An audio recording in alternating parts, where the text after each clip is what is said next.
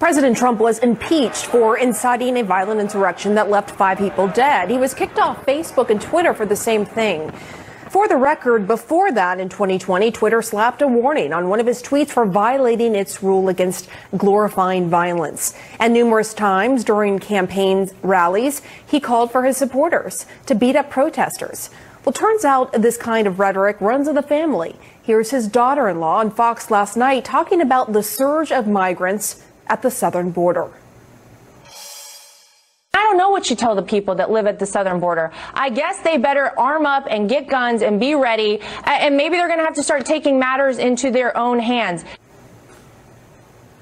Last hour, Texas Congressman Joaquin Castro explained in stark terms why that comment was so despicable.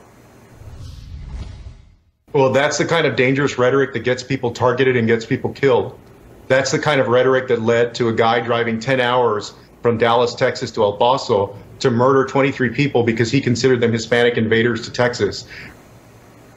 So at worst, what Lara Trump said was a call to violence. At best, it was an extremely tone-deaf remark as the country faces unprecedented spikes in gun violence and hate crimes. Words matter.